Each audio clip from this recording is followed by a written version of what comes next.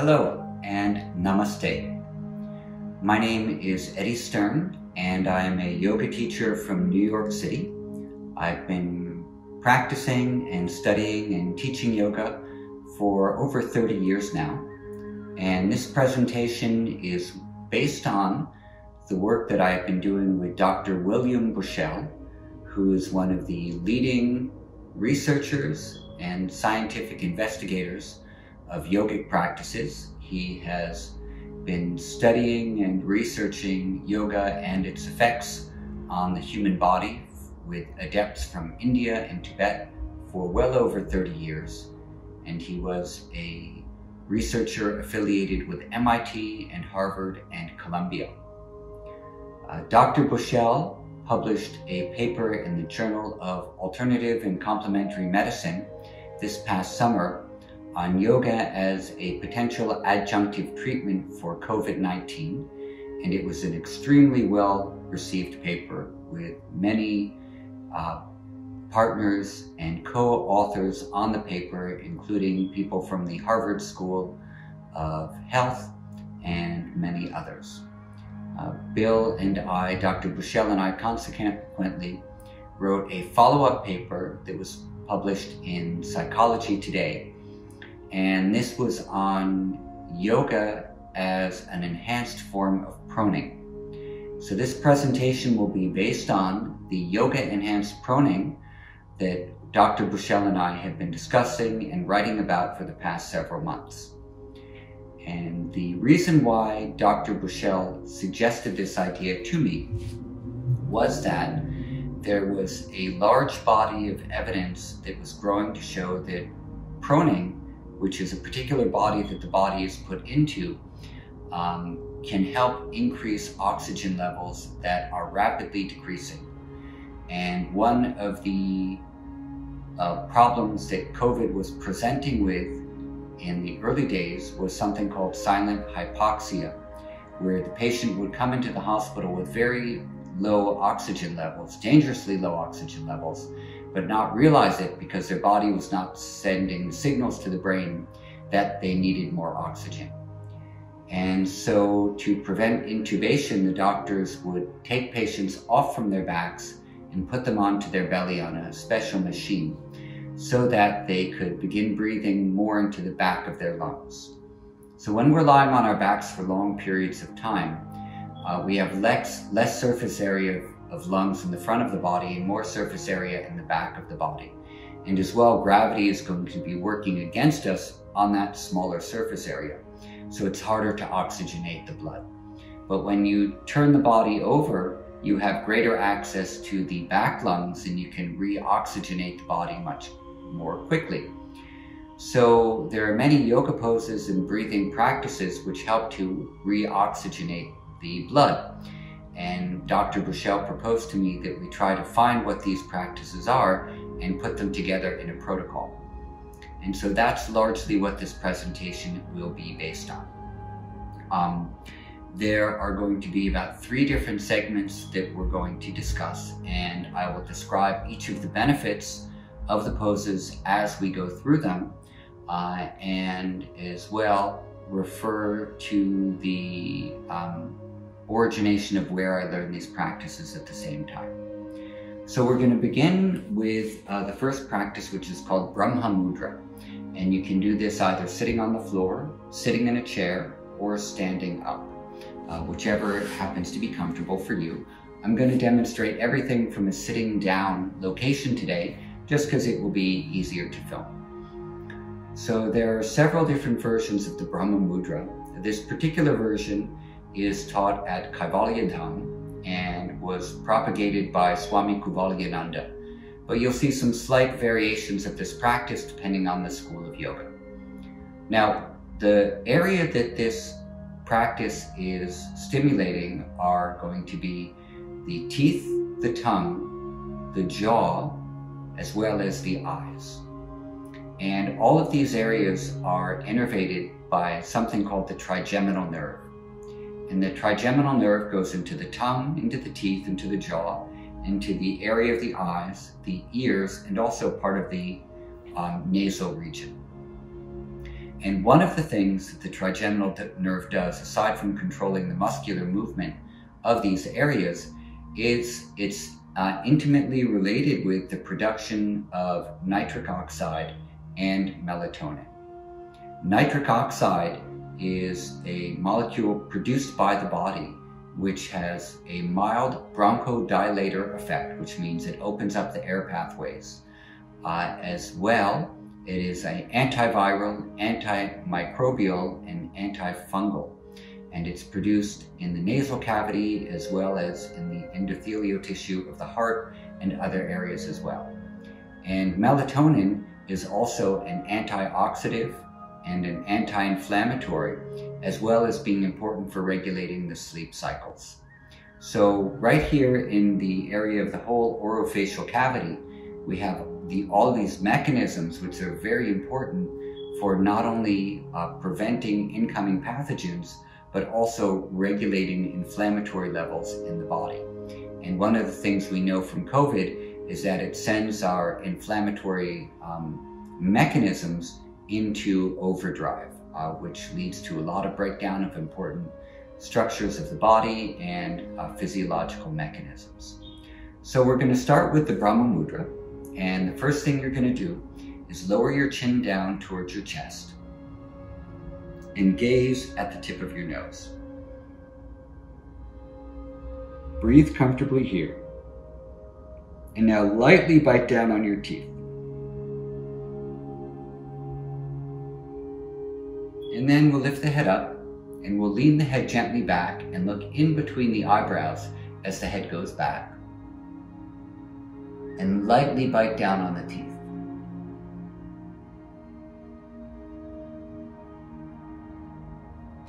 And then bring the head to center. Turn your head to look over your left shoulder and look out of the corner of the eyes and lightly bite down on the teeth. Breathing. And turn the head back to center. Look over your right shoulder, lightly bite down on the teeth. Look out of the corner of the eyes.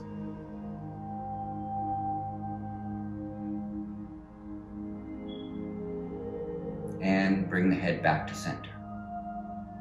Okay, so we'll try that one more time. There'll be 4 head positions, 3 eye positions, and we're lightly biting down on the teeth, including the front teeth. And you can also press your tongue against the roof of the mouth. Let's try one more time. Rest your chin down, keep breathing, gaze at the tip of your nose, lightly bite your teeth. Press your chin right in between the jugular notch if you're able to.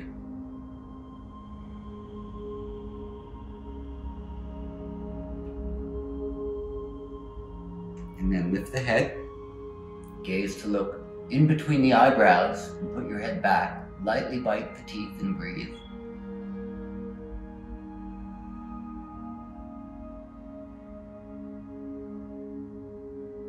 And come back to center. Turn to look over your left shoulder, lightly bite down on the teeth. Look out of the corner of the eyes.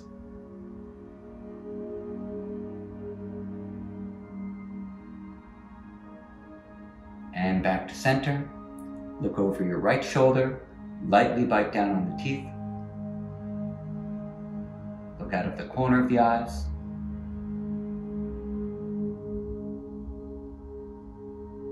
And back to center. Relax the jaw and breathe through the nose for 2 breaths. Long, slow inhalation and a long, slow exhalation. And again, slow inhalation and a slow exhalation. Okay, so this practice can be done 3 or 4 times. We did it 2 times today.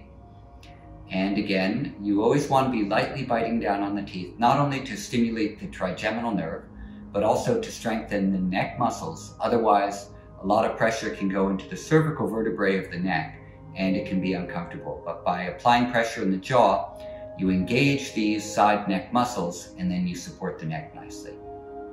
Okay, so the next practice we're going to do is a simple side bend. If you know the Trikonasana position, you can also do Trikonasana here. but today we're just going to do a simple side bend. This will be to open the side of the body and also to begin to stimulate the lower part of the ribs on both sides of the body where the diaphragm is attaching. And the diaphragm, of course, is our breathing muscle, and it becomes weakened through lack of use.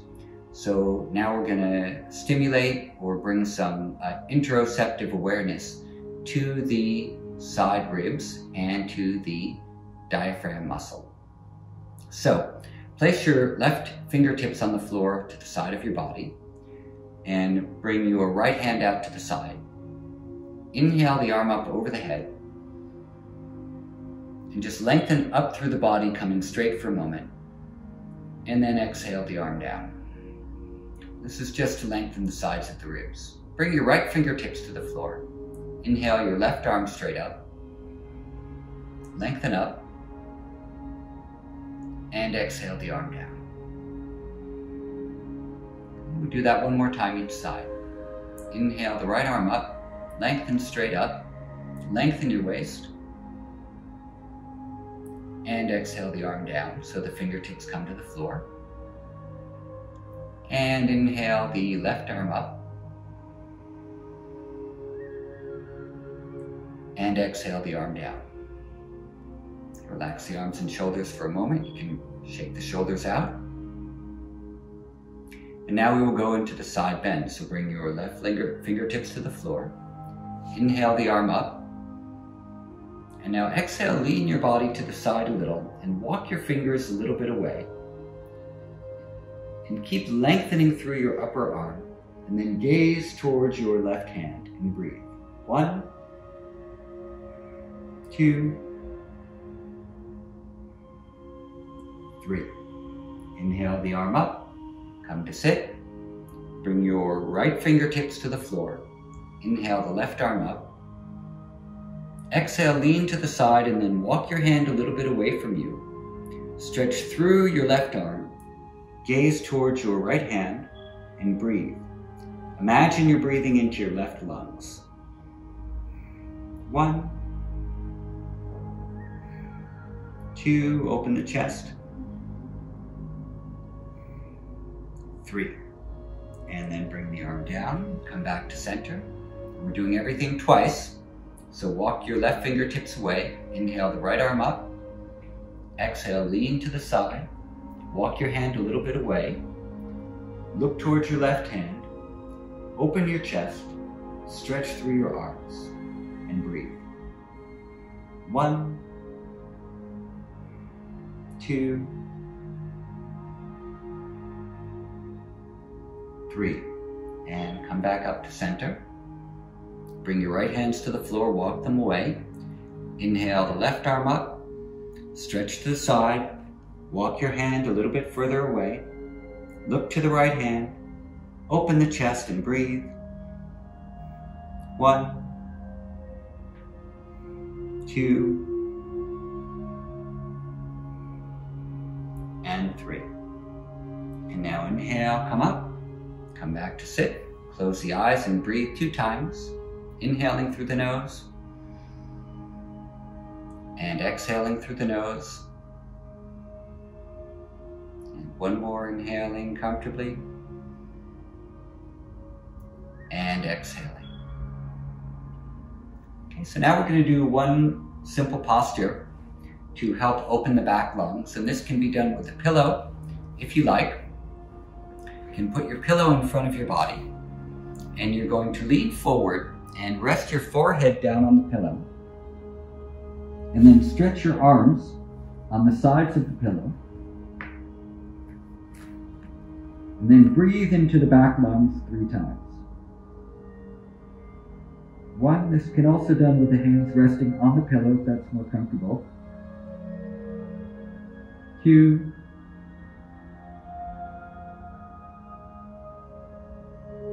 3. And then come back up to sit. We're going to repeat that again. And all these poses can be held for as long as comfortably possible for you. We're starting with 3 breaths today, but if you want to do 5 or 8 or 10, that's no problem if it's comfortable for you. So in this pose particularly, the lower back lungs by the lower back ribs in the area of the kidneys are going to be a little bit more open. So as you breathe, try to feel your back lower ribs moving. Let's go ahead and bend forward one more time. And place your hands on the pillow or on the floor in front of you. And breathe into your lower back ribs in the area of the kidneys.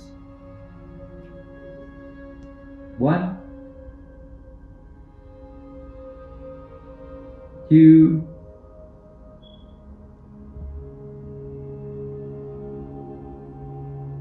and 3. And then bring yourself back up to sit. Hands rest on the knees. See if now you can feel the back of the body opening a little more as you breathe. Maybe the breath naturally becomes a little longer and smoother. Okay, let's open the eyes. Okay, so now we're going to take a little poll. And the question for you is, does yoga count as a strengthening exercise? Yes or no? So you can think about that for a moment. Think of all the yoga poses you know. And does yoga count as a strengthening exercise?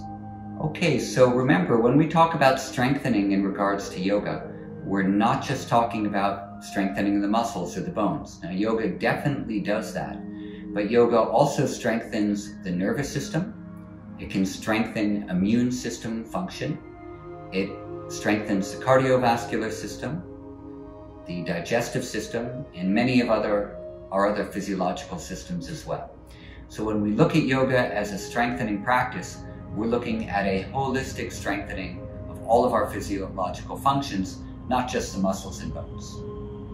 Okay, so let's move on now to another type of proning practice. We're going to lie down. Actually, we'll do one strengthening practice and then we'll lie down on the belly. So the strengthening practice we're going to do is the cat-cow position. And this was one of the poses used in a study that Dr. Bushell showed to me that was shown to increase human beta defensins that are released in the saliva. And these are important antiviral molecules that the body releases. So a consistent practice of yoga has been shown to increase these beta defensins in the body. So picking about 5 different yoga poses a day and doing them is going to help with these antiviral, anti-inflammatory mechanisms.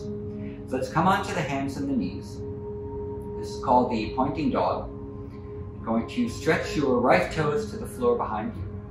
Push out through your heel and lift up through your chest.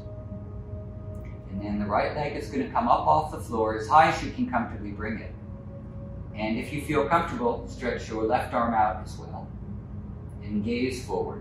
We'll breathe here 3 times. 1, 2, and 3. Bring the hand down and the knee down. Stretch your left toes to the floor behind you and lift your chest. Bring your left leg up in the air.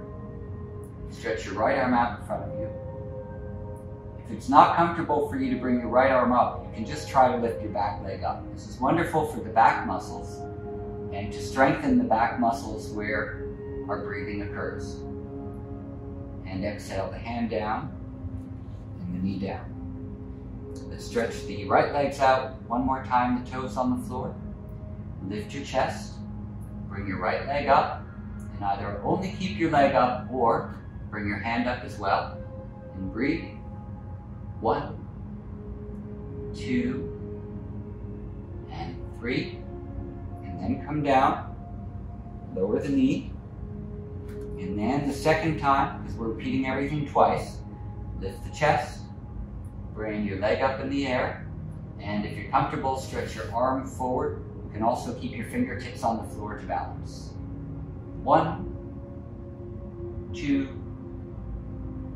and 3.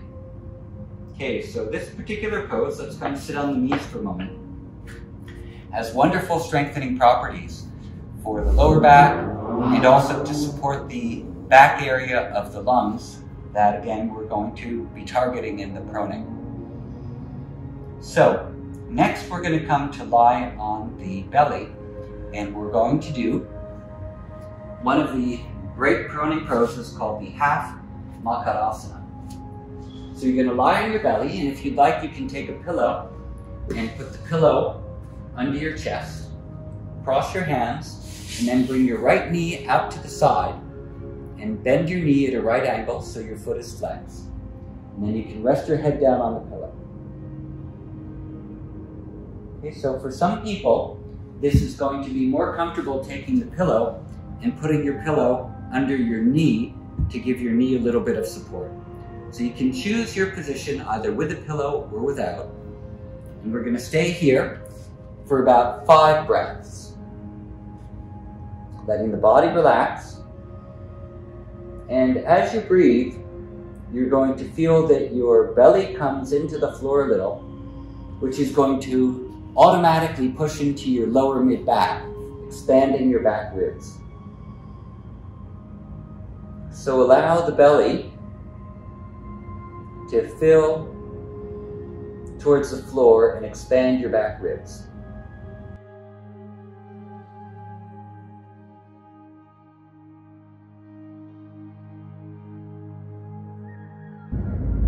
Resting gently, letting the body relax. Okay, now let's straighten your right leg out on the floor behind you and come to do the left side. I'm just going to move the pillow out of the way for this one. Bend your left knee out to the side, point your right toes, and turn your head to look towards the side. Let the belly fill as you inhale, and your back ribs expand. Keep your head in any comfortable position, either the chin forward or the chin to the side.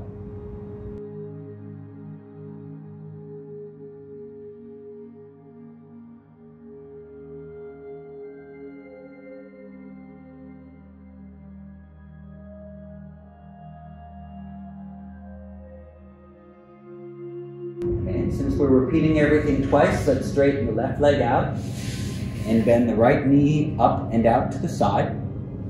You can take your pillow and put it under the knee or put it under the chest if you like. And remember, if the pillow is under the chest, it's going to come right in the middle so your head can rest onto your hands.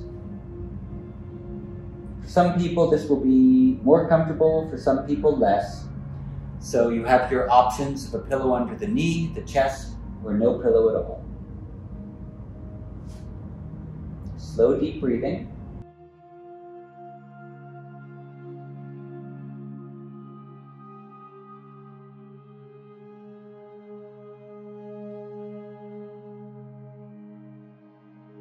And then straighten your leg out.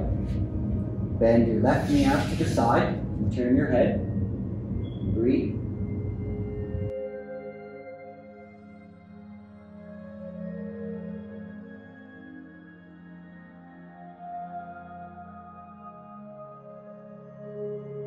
Slow, even breathing.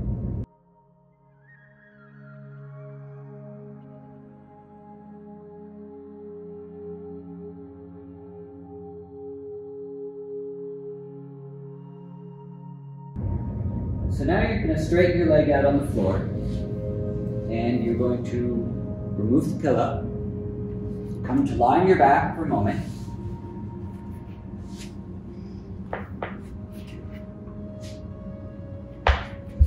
And keep the knees bent. Let your knees come together and rest your hands.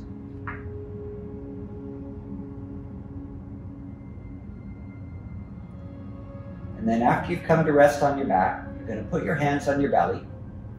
And as you inhale, feel the belly rise up into your hands. As you exhale, let the belly come down. Inhale, the belly rises into the hands.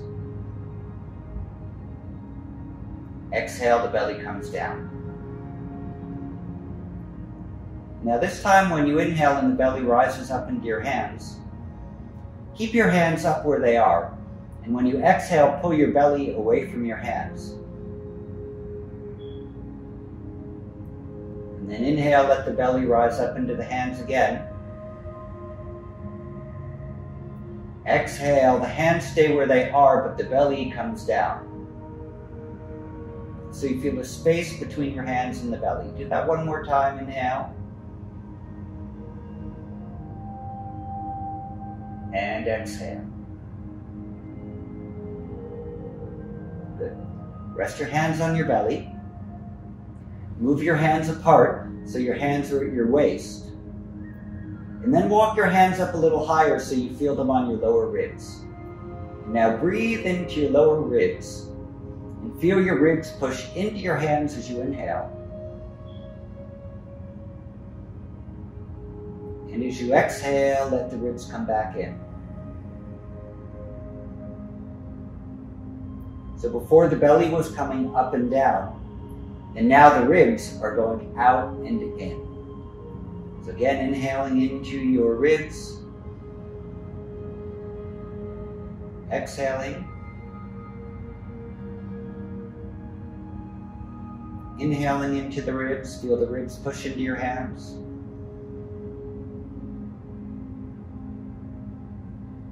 And exhaling.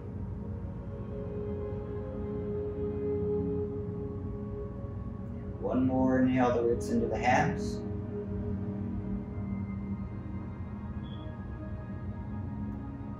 And exhale.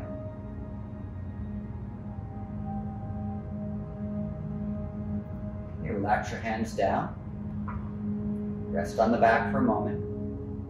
Feeling a sense of calm.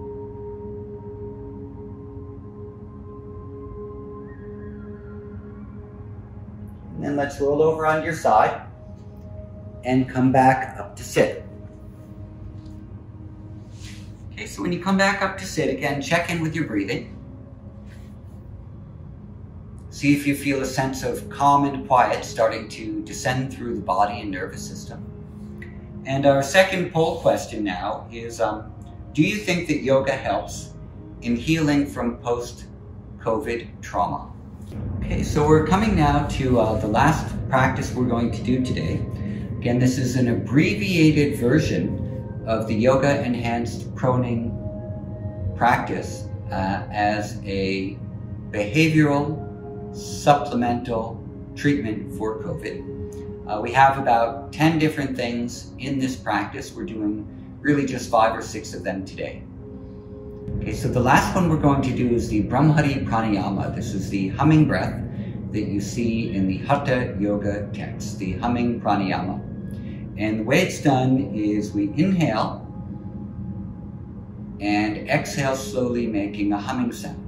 Now first, just to address our second poll question, do you think that yoga can help as a healing mechanism for post-COVID trauma?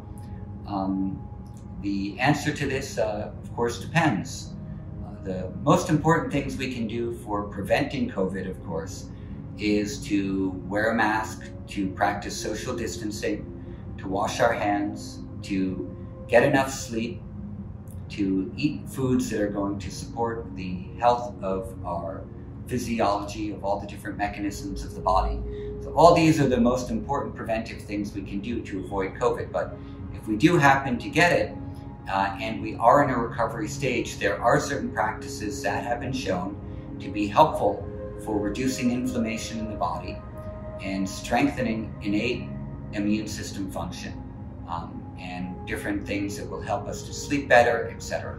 So yoga can be helpful in some cases for helping to support recovery from post-COVID trauma. The last practice we will do is the Brahmari Pranayama. And this will be done by inhaling through the nose and exhaling, making a high-pitched humming sound.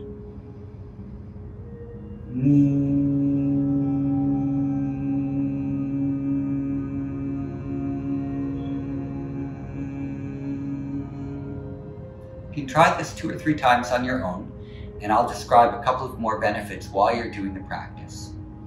Humming has been shown to increase the production of nitric oxide, which again is anti-inflammatory, antimicrobial, antiviral, and also is a mild bronchodilator. And there are several studies which have shown the efficacy of this particular pranayama. And the humming itself is going to be producing this nitric oxide in the nasal cavity. And there's one other addendum that we can do, which is called the Shanmukhi Mudra. And the Shanmukhi Mudra is where we put our thumbs against this part of the ear, the concha of the ear, press in, close the fingers over the eyes, and the ring finger and the pinky come to meet either at the lips or at the corner of the lips. And then we do the pranayama like this.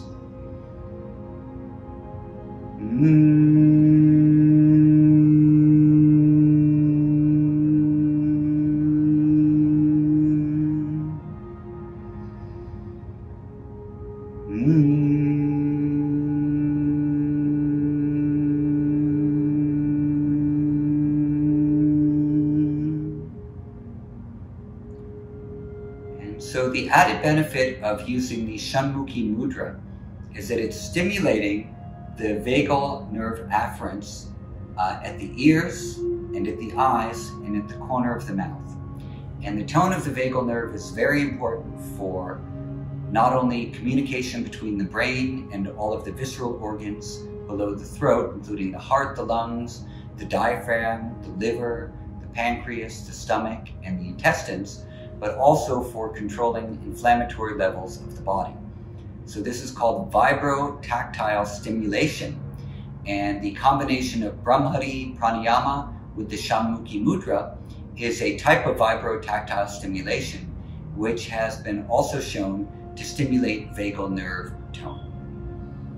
Okay, so the last of the poll questions is, can meditation be done in a sitting position only?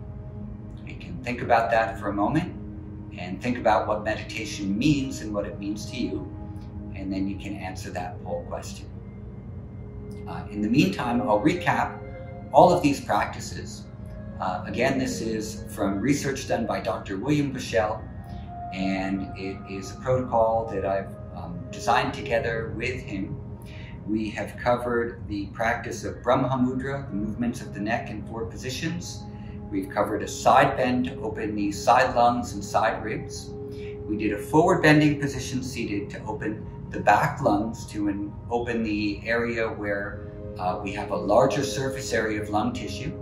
And then we did the pointing dog position to strengthen the back muscles and also to do some light exercise for reduction of inflammation and the increase of human beta defensins. And then we did a proning position lying down on the belly, the half Makarasana. And then after that, we did abdominal breathing, rib breathing, Brahmari pranayama, and Shanmukhi Mudra. Okay, so that is the recap of the practice today. And yes, meditation is primarily done in a seated position, but there also are forms of walking meditation that are very popular and efficacious as well. So I thank you for your time, and I thank the Apollo Hospital for inviting Dr. Bushell and myself on for this short presentation as yoga enhanced proning for the treatment of post-COVID trauma. Thank you very much, and have a wonderful day. Om Shanti, Shanti, Shanti.